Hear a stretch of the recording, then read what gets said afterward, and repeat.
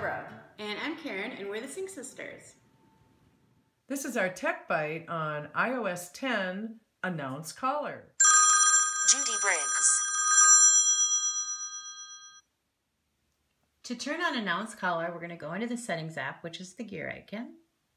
And then I'm going to scroll down to Phone. And then it's right here near the top.